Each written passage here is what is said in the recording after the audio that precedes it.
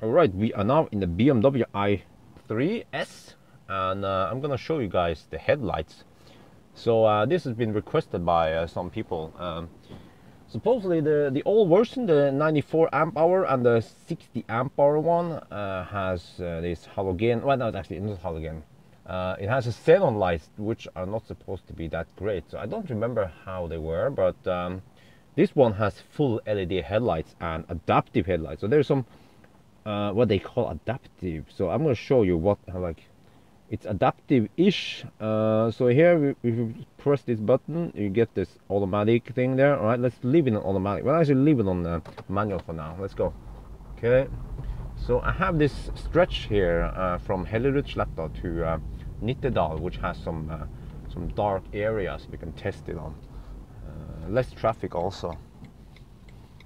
So I drive with sport mode. Yes, the i3S needs to be driven in sport mode.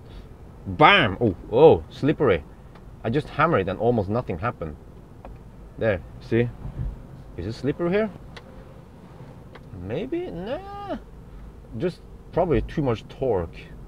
Okay, so yeah, there's this slow stretch here we have to pass with some farms and stuff. So let's pass here. Okay.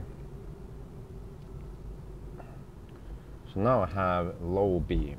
Okay, let's try high beam, and well, let's have it on automatic then. So we put it on. Oh, wait, that's cruise control. Wrong button. Put this one on automatic, and then high beam. Yeah, there you go. Wow, it's super bright. Seriously, let me switch off here. Okay, that's low beam, high beam. Ooh. Okay, let's drive the car like we stole it. Okay, it's not my car. Okay, bam. Oof. Okay, it just struggles to get enough traction right now.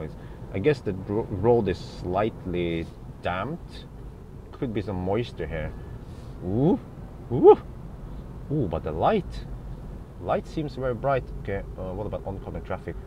What did they do with that one? I tried it before. I did one run before I started recording, and ooh, but that light, it has LED matrix. Maybe not that many elements, but it can switch on and off some elements. But then on the previous run, some car blinked at me because apparently I lighted up right in his face. So here you see high beam on. Okay, low beam, high beam, low beam. Okay, a car is coming. Let's try high beam and then run right at the car. What's gonna happen? Did it switch it off? Nothing? Shit, it didn't. Oops. Wait a minute.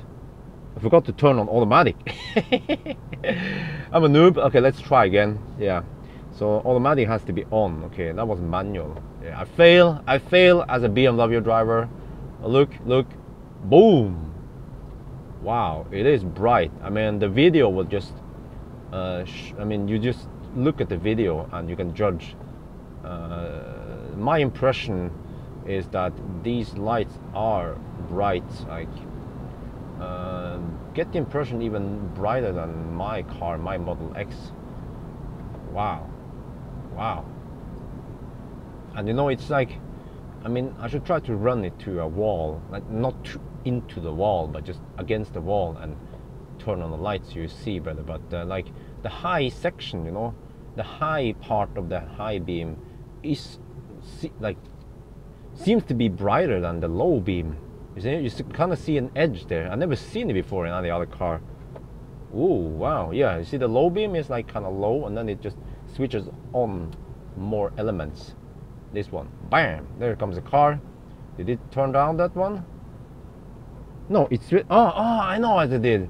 Every time I switch like on and off here, of course it will default back to manual. So what I have to do is do this. I mean, okay, I can do this automatic and then switch it. No, wait, it's on. Yeah, of course. You have to just press the button and then it's on automatic, and now it will switch on and off. Yeah, I used that on and off toggle just to see how it looked like, or I mean what it looks like. Yeah, I know you guys hate it. Oh, it's not how it looks like, it's what it looks like. I'm like, yes, I know, I'm a noob. I will try to remember it. Right? Let's make it a deal, right? If you guys don't mix up kilowatt and kilowatt hours, then I will stop saying how it looks like. How about that? Yes, yes.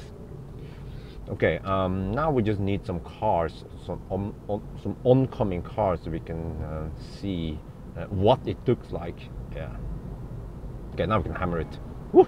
Woo! Now you see now the headlights comes on. Oh yeah, it switches off. High beam. There. Were there supposed to be several elements?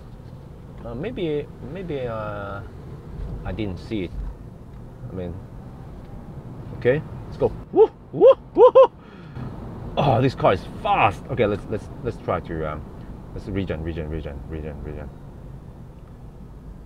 Let's do a hammer test. Okay, from standstill. Here we can do it in Norway. Oh, what? Of course, at low speed it switches off high beam. Okay, so we are like parked now. Let's hammer it. Boom! There's a delay, you know, this artificial delay, and then the power comes gradually. So I'm not too fond of that. They probably do it to prevent the drivetrain from getting eaten up from instant torque. But wow, that high beam, okay? It's Tesla Beyond approved. The high beam is awesome. It kicks ass for the Lord. Yes. I'm not sure what else I should say about it. I like it. I like it. It's bright. It's wide. It also lights up like tall.